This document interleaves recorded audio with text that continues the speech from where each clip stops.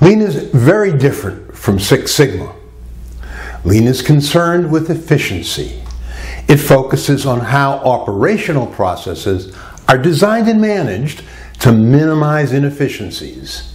The inefficiencies that can be attributed to delays, errors, and waste. Consider the challenges faced by the crew staff and vendors of Royal Caribbean Cruise Lines when the Symphony of the Seas docks early AM on Saturday mornings at the Port of Miami. Between 9 a.m. and 4 p.m., nearly 7,000 passengers depart the ship and another 7,000 board. While this is a challenge by itself, consider what goes on behind the scenes. More than 20,000 pieces of luggage must be moved, 2,759 staterooms cleaned, trash unloaded, and food supplies replenished. This carefully orchestrated process leaves no room for delays, errors, or waste. Every step must be efficient, or to say this another way, the turnaround process must be lean. There are so many other situations where process efficiency is key to delivering customer value. Emergency departments at hospitals must be designed to minimize delays so patients can be seen soon after they arrive. Online retailers must design logistics processes to minimize order processing delays, and in many cases to deliver in one day. And manufacturing operations must be designed to minimize the waste associated with unnecessary process steps.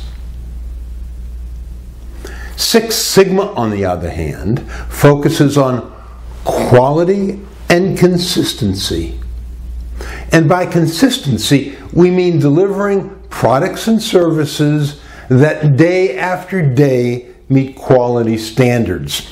The product we deliver today is just like the one that is delivered tomorrow. When we eat at a restaurant, purchase a new hard drive, or travel on an airplane, we expect a certain level of quality. The role of Six Sigma is to ensure that this level of quality is delivered to the customer. Sometimes, companies fail to meet the challenge. Takata, a Japanese manufacturer of auto airbags, is one such example. These airbags relied on a compound of ammonium nitrate that expands upon impact, inflates the bag, and thereby protects the driver and passenger from head or body injuries. However, the compound broke down when exposed to moisture and temperature swings. Some accidentally exploded, sending metal fragments through the passenger compartment. In total, 19 auto manufacturers recalled approximately 37 million vehicles in which over 50 million airbags were replaced. It was the largest recall in automotive history. Moreover, the human toll was substantial. 12 people died and almost 200 were injured. Then there were the Boeing MAX 8 disasters when two aircraft within 6 months of each other crashed shortly after takeoff. In total, 346 people died. The problem was traced to software problems in the maneuvering characteristics augmentation system known as MCAS. As part of the autopilot system, the MCAS prevented the pilots from overriding the system and recovering from the steep descent. They tried to overcome the system controls, but failed. While the Takata and Boeing failures reached headline status, there are countless stories of quality failures.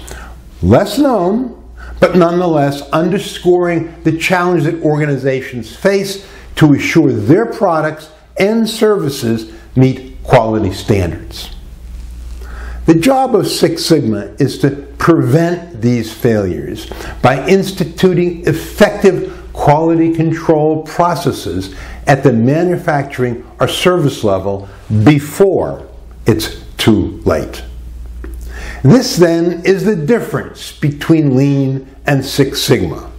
Lean focuses on efficiency, while Six Sigma focuses on quality.